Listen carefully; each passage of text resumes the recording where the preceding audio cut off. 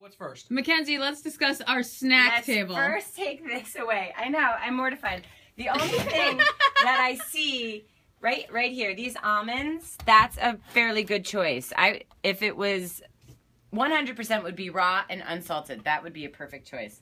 But you have some nice granola over here. That's not too bad. Peanut butter. Next time, forget the Skippy. Let's do all natural, organic, and maybe even try almond butter. These, I kind of just want to throw right out the window. And they're not open, which means you guys haven't yet been. I don't like the fig. If we had the cherry, I'd be upset. They didn't get rid of those. Yeah, nobody wants. Oatmeal. I got those to be healthy. Yeah, oatmeal. The oatmeal is an excellent choice, but do it not flavored. And if you need to add your own flavor, do it with some sort of like unpasteurized honey or like the tiniest bit of brown sugar on your own. So by tiny, you mean a spoonful. I think. Okay.